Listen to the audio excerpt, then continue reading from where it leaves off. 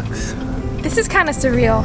9 months ago, I went out to pick up my first livestock, and now I'm going out to sell my first livestock. So we are about 10 hours out from the launch of my very first livestock sale. I've launched a lot of products in my life, but I've never launched any with 4 legs and a beating heart. So I think we're about to make history.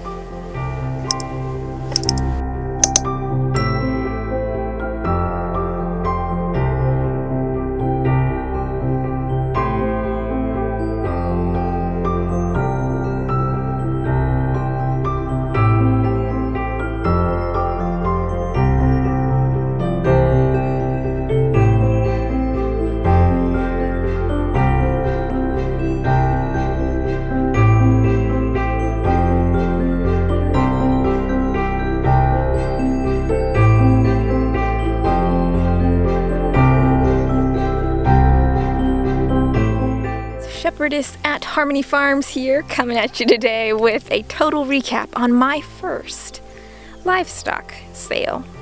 There are some things I'm going to change, but overall I was so incredibly thankful for how my first livestock sale went. And I'm going to walk you through exactly what I sold and some of the strategies that went into it.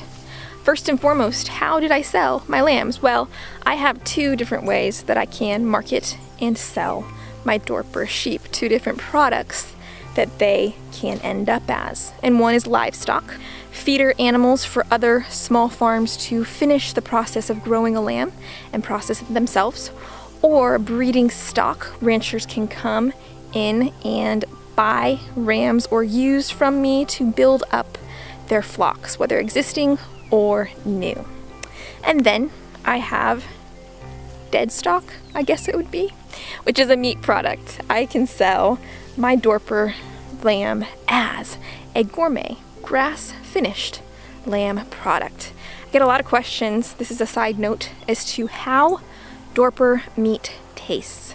Guys, I've never tasted a meat like it. It is absolutely incredible. They basically produce the most tender and delicate meat you will ever have. But, back on track.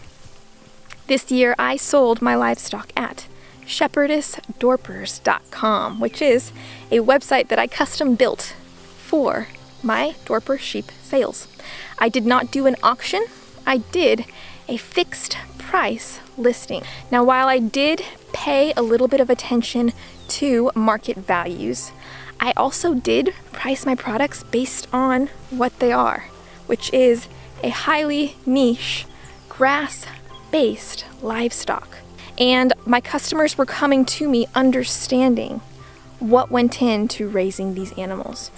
Whether I'm successful or not, it is my desire to set a bit of a bar with respect to grass-based livestock sales. As a first-timer coming in, I was looking for basically what I'm selling now.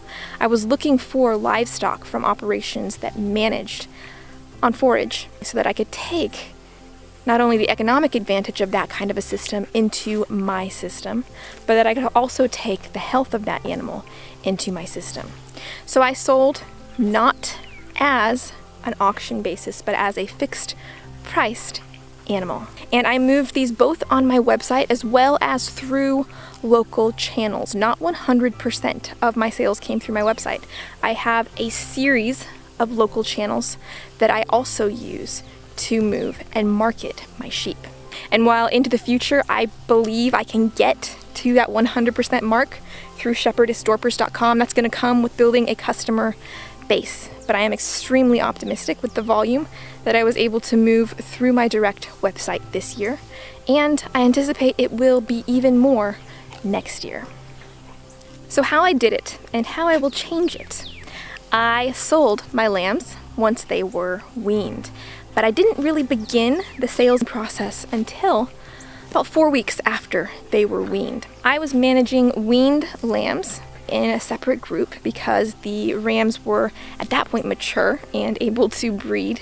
So I was running those groups on pasture, all while coordinating the building of this platform, marketing these animals, sales, logistics, shipping, and all of that. And in my job, if you guys know, I am a digital marketer by trade, and it's digital marketing for physical products. And the way that that works is products come into a warehouse, they sit nice and tidy on a shelf while I market them, and then shipping partners will ship those products straight to the customer.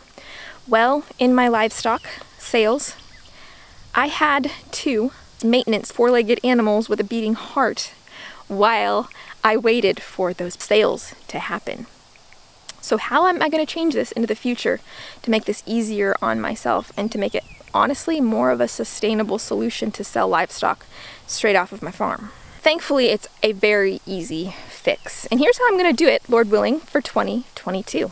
I am going to start selling the lambs once they start dropping in March. I'm taking pre-orders. And once they're weaned, March, April, at the end of May, I'm probably going to have one big, happy pickup day. And what this means is that I can spend time marketing and promoting what I have for sale while the lambs' moms are essentially taking care of them. And then once their moms are done taking care of them, I can ship them to their new owners. And that is going to be a much, much better solution. One in which I may be able to get a little more sleep. Yeah, do a little bit better on that front. But overall, so incredibly grateful, because like I said, it's something that can be done not with 10, but really with 10,000. There's no limit with respect to the volume that can be handled through an internet-based sales system like this. The sales portion of it didn't take a whole lot. It was the logistics that need to be refined. So guys, subscribe to my newsletter, follow my blog, and as always, I look forward to seeing you in the next videos. Until then, keep on farming on.